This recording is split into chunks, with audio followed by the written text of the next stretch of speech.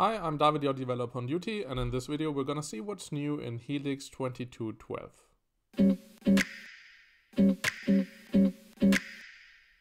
Right off the bat, it comes with a pretty cool logo. In general, I'm quite happy about the visual branding of Helix. First, the nice looking and recognizable purple color scheme, and now a beautiful logo.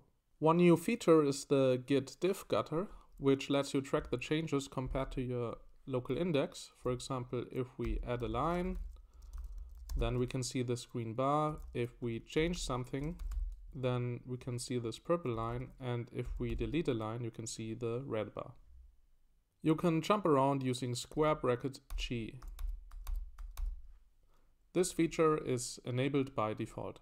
If your terminal supports it, you can have different underline styles, for example curly lines. It depends on the theme if it's enabled or not, but you can also use theme inheritance to change that. Helix can now automatically save your file when you focus a new window. So let's change something here. So I'm not saving it manually. I switch to a new window and switch back, and you can see the file was saved. You can enable this feature by writing editor autosave equals to true. As you know, Helix makes heavy use of multiple selection, and now also code completion works for them. Let's try it out.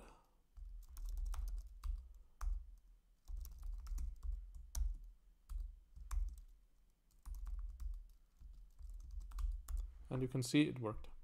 You can now have a buffer line and, for example, set it to always. Then you get this little bar on top showing all your buffers. So let's open another file, food.js, and you can see both files in this line.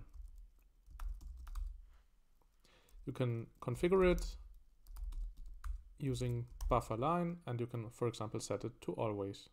Also under the hood, there have been many improvements. For example, when you write files, the code path has been overhauled, which fixes a number of edge cases, especially when you write large files or when there are failures to write.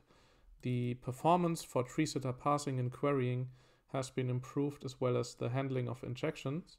And especially for markdown files, you will notice a huge speed boost because it uses injections extensively. In the area of the language server protocol, the failure handling has been improved, and it can now gracefully handle cases, for example, when the language server is not able to support capabilities, or if there are unexpected language server crashes.